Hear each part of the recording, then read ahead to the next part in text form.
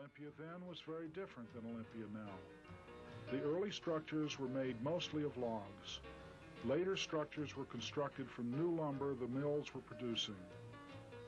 Even later, structures were constructed of stone, quarried in Yelm and Tenino. The most dramatic differences in Olympia can be seen in this 1879 E.S. Grover lithograph. Grover drew from the hill above Daniel Bigelow's house and farm. From Bigelow's home, which has been a continuous residence for the family since it was constructed, we can easily see the changes that have taken place in the early neighborhood and in the city below. Well, times have changed. I never really looked at this thing before. We have a copy of it up on the wall, but it's shortened to fit the picture frame. There's the house you were born in. It's a nursing home. Here's our house. This East Bay Drive.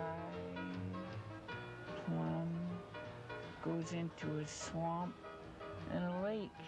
You remember when we were first married and we used to go for a walk down there and it was a swamp and somebody left a picnic table and you wouldn't let me have it? Everything belongs to somebody.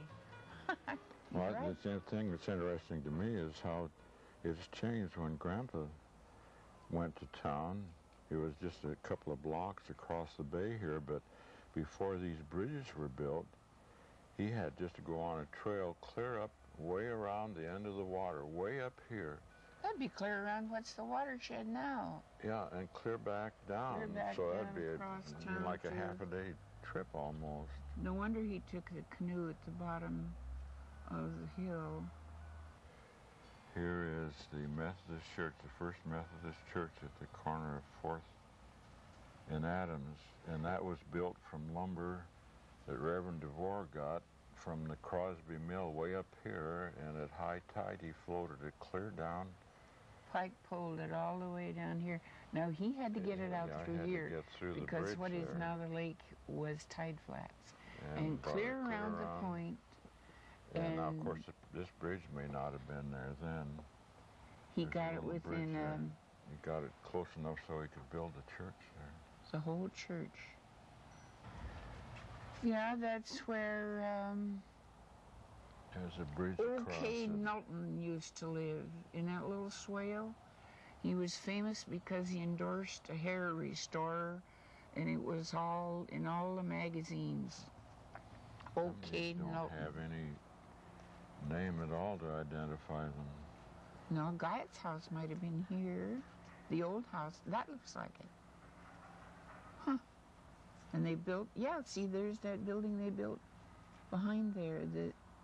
I think they took it down not long ago. There's the old Tumwater Church over here. It looks just the same as it does now, and to think it was built apparently before 1879. You remember when we used to go out there to the chicken dinners the ladies did every month? And the lady was so elegant, and she would say, "Please retain your fork." That was really interesting. Now, you see, it's very odd to live in one place this long and watch everything else change. You and I never change, you understand, but everything else does. I would like to see some sort of a kernel, a core to Olympia that would not only preserve, but preserve in a workable way the old center. We've got so many things that need protection, and sometimes it's just too late to do it. I don't know about our house, which is in a continual state of genteel decay and nothing cataclysmic since some of the plaster fell down some 20 years ago, but other places that there are that really should be kept. This whole area had to grow. It just had to grow. It's the southern end of the Alaska Inside Passage. You couldn't in those days go east without going south. West was a wilderness. It had to go through here, north and south, and it was an important area, the first town on the Sound, first customs house, and it's still as valuable, and I would like to see it kept. At the same time, I like progress as well as the next one, but it has to be a mix that's carefully thought out. I'm glad I married you. It brought all this on. I'm glad you brought it to somebody's attention. Well, how could you not? These things are important.